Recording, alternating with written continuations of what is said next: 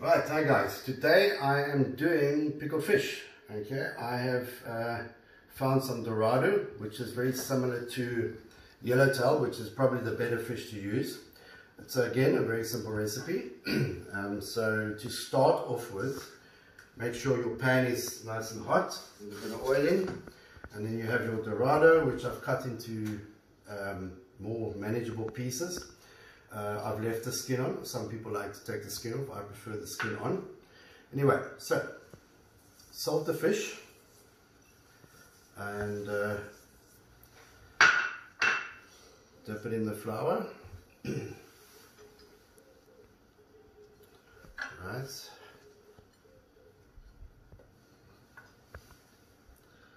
This obviously prevents it from sticking and gives it a nice color. Otherwise your fish is not going to look so appetizing. Right, just lightly dust. Okay, I've used about just over 1 kilogram of fish. You can use more, you can use less, it's entirely up to you. And remember that this dish needs to sit in the fridge and pickle for about 3 days. So it's not something that you can eat straight away. Obviously the longer it sits, the better it is. Right, once your fish is nicely floured, okay, going to the frying pan, which is already preheated. Put your fish down with the skin up, right, and just lightly fry it until it's cooked through. You can put it on a high heat in the beginning and then turn it down as you go along. And while the fish is frying, we'll make the simple sauce, which again is basic. You can vary with the sauce, you can add extra spices, sort of the same as any curry spice. I'll be using curry, turmeric, fennel and cardamom. Right. While that's frying,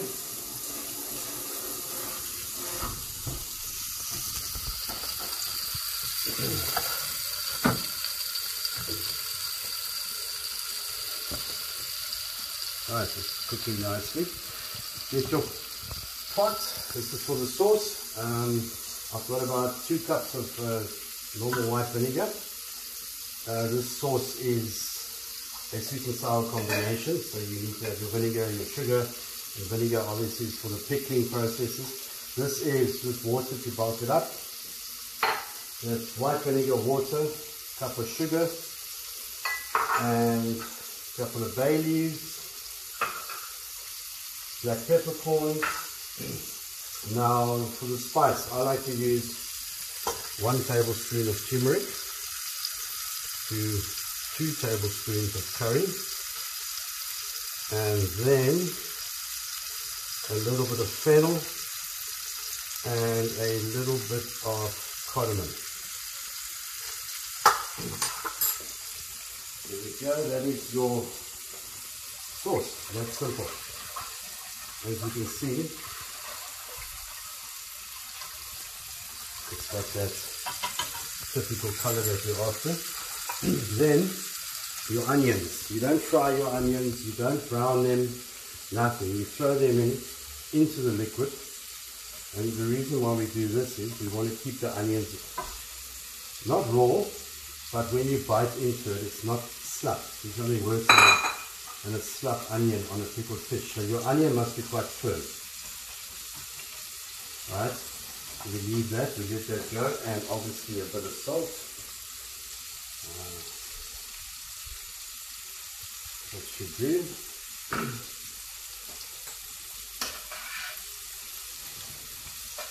Right. Well, that's cooking. Our fish is going nicely.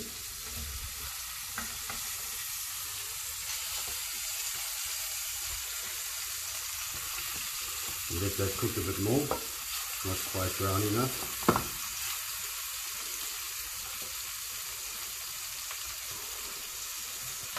Okay, so we let the fish fry. We do all sides.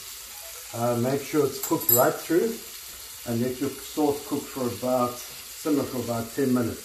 As soon as the fish is done and the sauce is ready, I'll show you how to combine the two. Right, so the fish has been cooking for probably about 5 minutes. It's nice and golden brown. The sauce has been simmering away.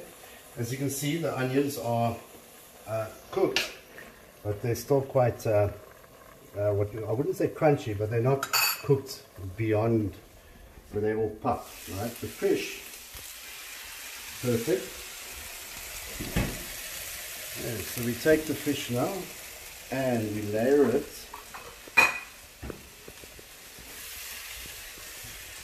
in a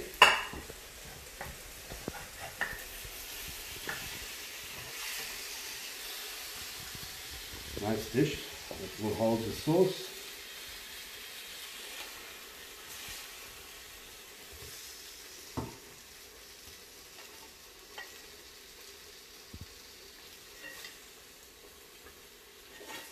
Okay, that's it, all in there, fits perfectly. Right, there's your fish. Now the sauce is slightly too thin, so I'm just going to add a bit of cornstarch to it. Not a lot, just a little bit, just to give it a slight thickness. There you go, that'll do. And then this is something that I added to my recipe, which is something slightly different. Some people use sultanas, I use dried apricots. It gives it a nice fruity, sweet variation to the recipe. Right, as you throw those in, you take the sauce and you cover your fish.